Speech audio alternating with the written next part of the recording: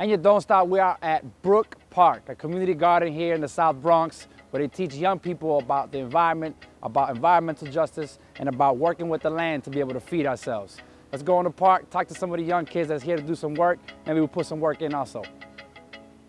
We all inherently have a connection to nature, and I think the way Friends of Brook Park introduces everybody to the hands-on experience is, first we talk, then we tour, then we taste things, they have fun with the chickens, they experience the bees, and they get open. So then when it comes to seeing that they are directly impacting and benefiting their own community, and that's rewarding for everybody. It gave me a new outlook on nature. Like, I didn't think there would be so many beautiful things in the Bronx. Like, this is something new. Oh, I love picking tomatoes.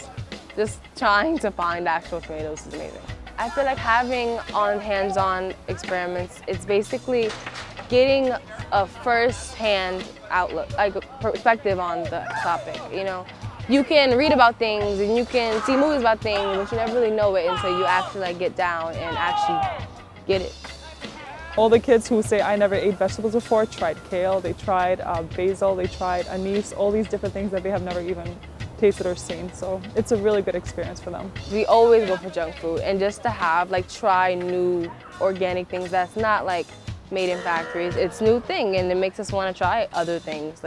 Well, not me, because I don't like vegetables, but still, Nah, when I heard about this field trip, I thought it was going to be whack. When I'm actually here, it was kind of cool, fun, and I liked everything. We're doing it for the vine. Come back. Well, Brook Park is able to host over 1,000 student visits a year, and especially Bronx students from local schools, and I think they had a wonderful time today. They were especially excited about tasting the fresh organic vegetables that we have, and I think everybody tasted something, including the Serrano hot peppers. And it's very important to address nature deficit disorder in our urban cities that leads to a lot of the social ills because people don't have enough experience with the natural environment.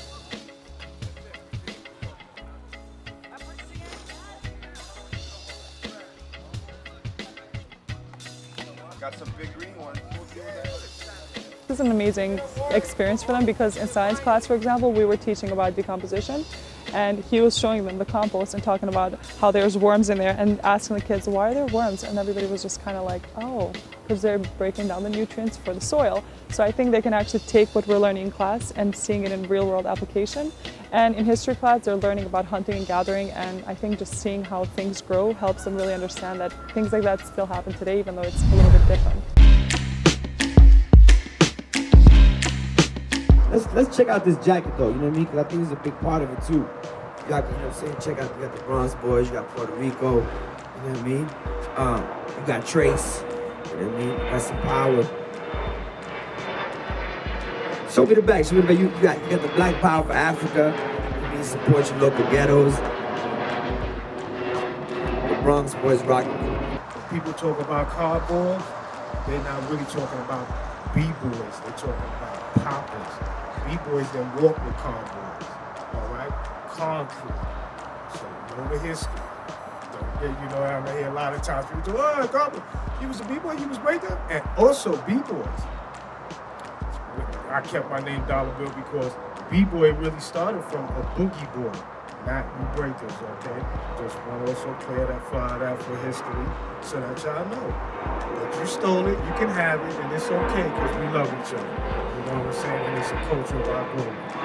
And that was Boogie Boy for Bronx Boy? Or for Boogie for dance? For Bronx Boy and also for Boogie Boy. Because before you was breaking, you was rocking out. There was no breaking there. Wasn't nobody spinning on their head and all that there. Everybody was up rocking and popping or pantomizing. You know what I'm saying? Or boogaloo.